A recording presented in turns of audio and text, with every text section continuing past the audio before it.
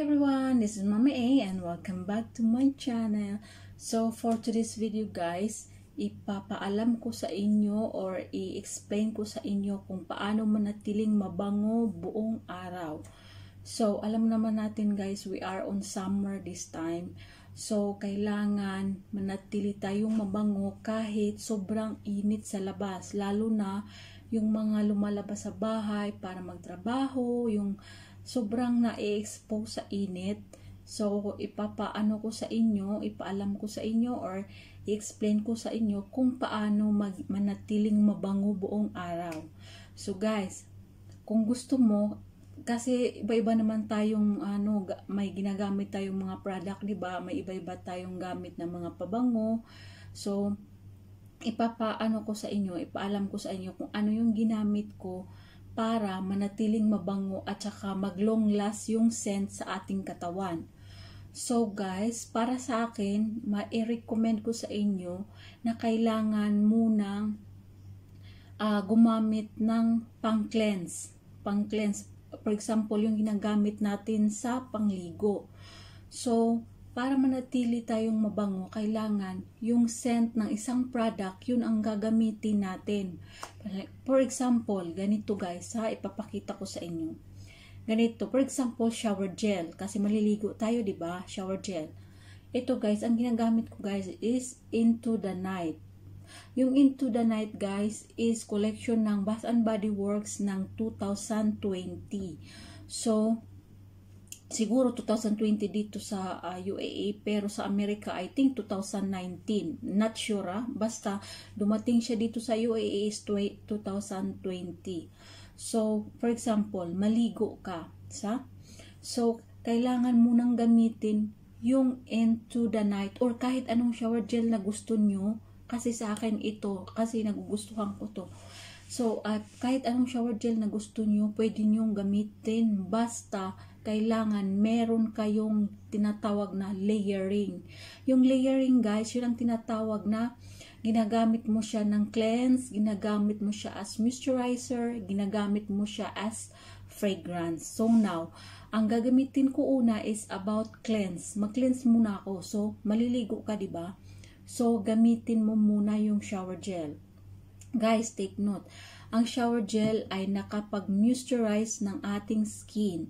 Dahil meron, itong ginagamit ko guys na shower gel, meron siyang shea and vitamin E. So, tumutulong siya sa skin natin guys. Lalo na yung mga dry skin na katulad ko, nakakatulong ang shower gel. Dahil hindi siya parang nakapag-dry ng skin. Hindi kagaya ng mga bar soap na siguro napansin nyo kung gumagamit kayo ng bar soap after maligo, sobrang dry, diba? Kailangan muna nating mag-lotion. So ito guys, itong Into the Night ay nakatulong sa ating skin para mag-moisturize dahil meron siyang shea and vitamin E. So now, after mong mag-cleanse, diba, maligo ka, itong ginagamit mo. Pwede mo rin siyang pwede ka rin gagamit ka guys after ng shower gel, pwede ka gagamit ng body scrub, yung like sugar body scrub, ganan, sugar type na body scrub. Pero ang sugar body scrub kasi hindi mo siya pwedeng gamitin daily kasi yun guys, sugar, so may ang texture niya is medyo sugar type. Or meron ding salt type na body scrub, pero hindi mo siya pwedeng araw-arawin gamitin guys dahil ang body scrub is gagamitin mo lang siya 3 times in a week, alternate or either 2 times in a week. So kung wala kang body scrub, okay lang, shower gel lang ang gagamitin mo ng loofah, okay na. So ito guys, ito ang step number 1, yung mag-cleanse sa ating katawan. So number 2, ko sa inyo ang moisturizer. So moisturizing, ganon yung niya. So gagamit tayo ng lotion, 'di ba? After natin na maligo, magamit tayo ng lotion, 'di ba? So now gagamit ka ng lotion. Ito rin is Into the Night lotion. Ang ito ay 24 hours moisturizing na body lotion. So imagine 24 hours moisturizing dahil ito din ay merong shea butter and vitamin E. ang shea butter guys ay nakatulong sa ating skin na mag-glow, makapag-moisturize, at saka 24 hours moisturizing.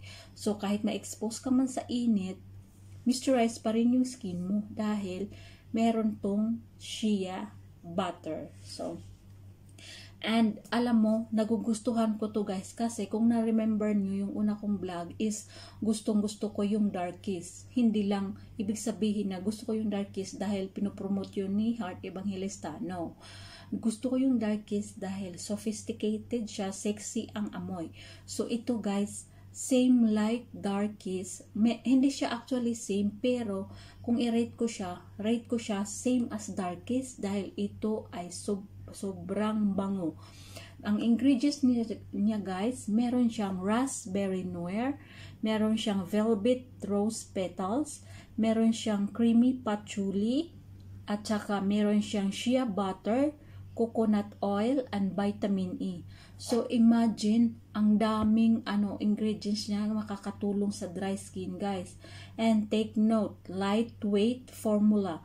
Lightweight formula guys, at saka easily absorbing sa ating skin. So hindi siya kagaya ng ibang lotion na kahit apply mo siya, ang tagal niyang mag-absorb. Ito, madali siyang ma-absorb. At saka sobrang bango. Alam mo guys, parang social yung scent niya. Super bango. Grabe, ang ganda. Tapos, next, 'di ba? Ito is moisturizing. So next is fragrance. So after mong mag-lotion, 'di ba, magpabango ka. So ang gagamitin mo ngayon is yung body spray or perfume na gusto nyo. So ganito siya guys. Ito, Into the Night body spray. Kung mag-try niya kayong ganito guys, i-try nyo dito sa mga pulse, dito, yung mga party na medyo may mga pulso, para yung scent niya, after ilang mga minutes, maamoy mo pa talaga kung ano yung kinalabasan ng fragrance. Ito guys, ang bango, super bango, napaka-social yung amoy niya guys, social. Parang feeling social ka kung ito ang gagamitin mo. So now, ito yung pinaka-last fragrance. So, pag guys, ang amoy nito is kagaya nung amoy nung shower gel, kagaya nung amoy ng lotion. So, yan ang sikreto kung paano mag-long last yung scent sa ating katawan. Dahil, gumamit ka ng shower gel, same scent. Gumamit ka ng lotion, same scent. At saka gumamit ka ng body spray na same scent. So, yung scent niya guys is talagang mag-long last sa ating katawan dahil yung yung brand niya is iisa lang.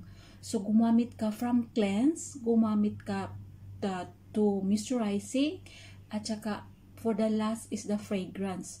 So, for the whole day, yung scent ng product na ginagamit mo ay mag-long last sa iyong katawan.